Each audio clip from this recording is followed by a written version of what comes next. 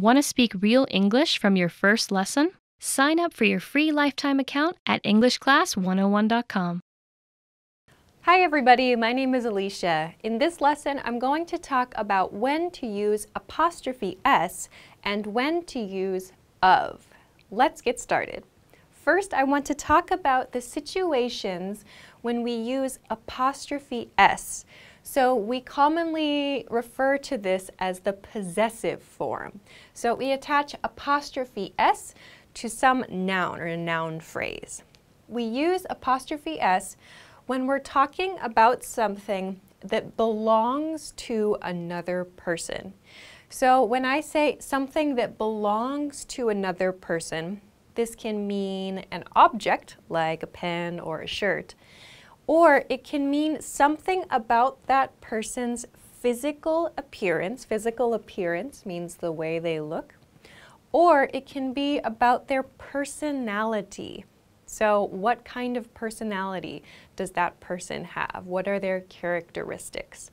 So we use apostrophe S when we're referring to these kinds of things relating to people. Let's look at some examples of this. First, this group of examples features apostrophe S, including an object. So for example, my brother's car, my mom's favorite album, or my friend's keys. We use apostrophe S because this is an object that belongs to a person. If I used of in these sentences, it would sound very unnatural.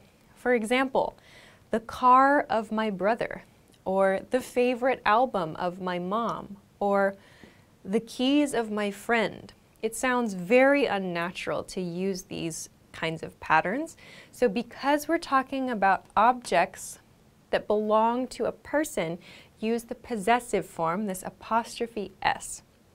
Let's look at some more examples.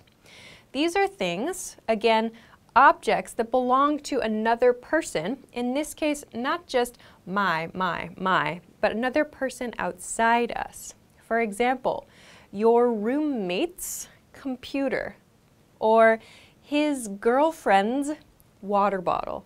So again, we're talking about objects that belong to a person. Even if that person is outside us, unrelated to us, we use apostrophe S to naturally show possession, to naturally show ownership. Finally, down here, let's look at some examples that talk about someone's personality or their characteristics. My friend's personality, or his mother's cleanliness, or his father's beard. This is not a personality point, this is a physical appearance point. But you can see how in all of these example sentences, we continue to use the apostrophe S to show ownership. So this my friend's personality means the personality belonging to my friend. Or his mother's cleanliness. This shows the cleanliness belonging to his mother. This beard here belongs to the speaker's friend's, perhaps, father. So we're using this apostrophe S to show ownership of something. So please make sure to use apostrophe S in situations such as these. Another important point about apostrophe S use is that apostrophe S is commonly used with time periods. So time periods means like days or weeks or months, for example. It can also mean points in time or periods of time in a day. For example, this morning's meeting. Here, morning is my time period, or my point in time in this case. This morning's meeting. This means the meeting that happened this morning, or the meeting that's going to happen this morning. So we can think of this as a meeting belonging to this morning. We use apostrophe S to show this. We do not say the meeting of this morning. It sounds very unnatural.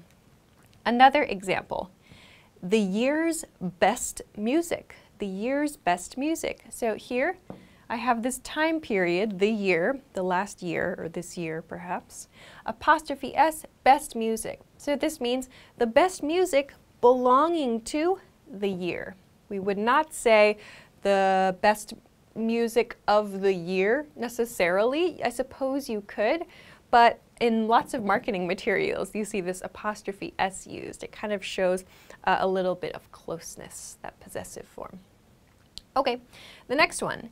This evening's menu. This evening's menu. So again, the menu which belongs to this evening. This is one that you might also see used with the of pattern, perhaps. So using the of pattern kind of makes things like this sound a little bit more formal or a little bit more polite. So for example, the menu of this evening might not be so natural, or the menu of the evening might be something you could hear. But the reason that we don't use of as often, perhaps, in situations such as these is because it tends to make the situation sound a little more formal or a little more polite. So when I said in this example sentence, the best music of the year, you might hear that, for example, at an award ceremony, like the best artist of the year or artist of the year. Something like that has a little bit of importance to it.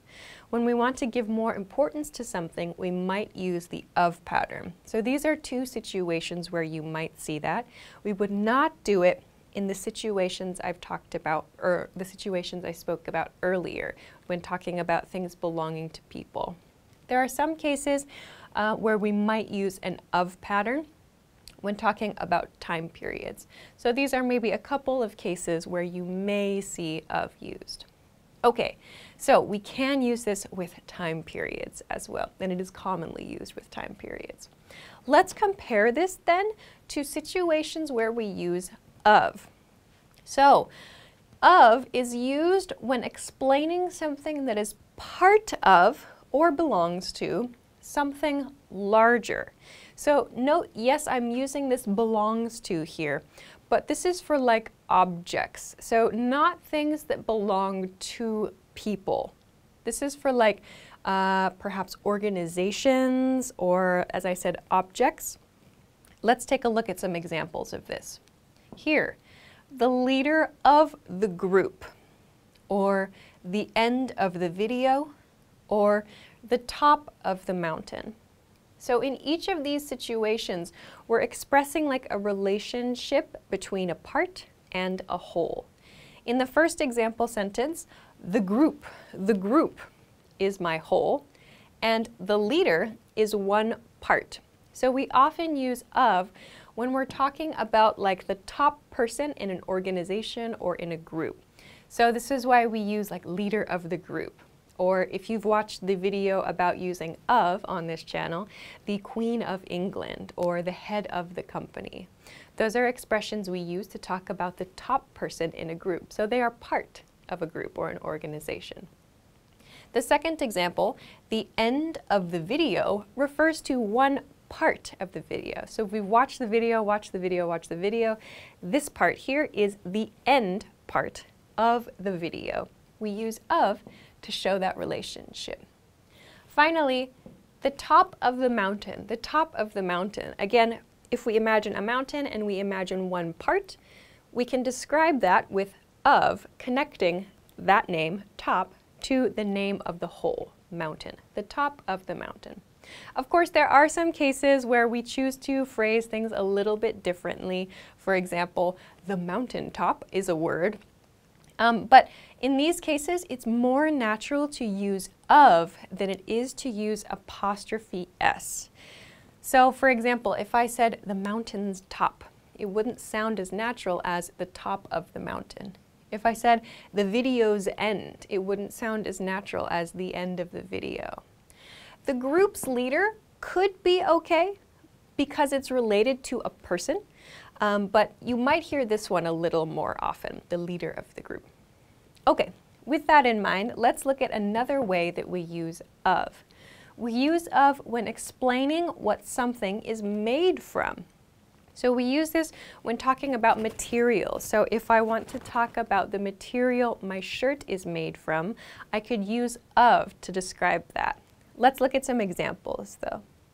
A necklace of gold. A sweater made of wool. Shoes made of leather. So here in these examples, I'm talking about materials, gold, wool, and leather. You'll notice that I've got made in parentheses here. We can drop that made because this use of is showing us what something is made from. So not everybody chooses to include made, but you can. So a necklace of gold means a necklace made from gold.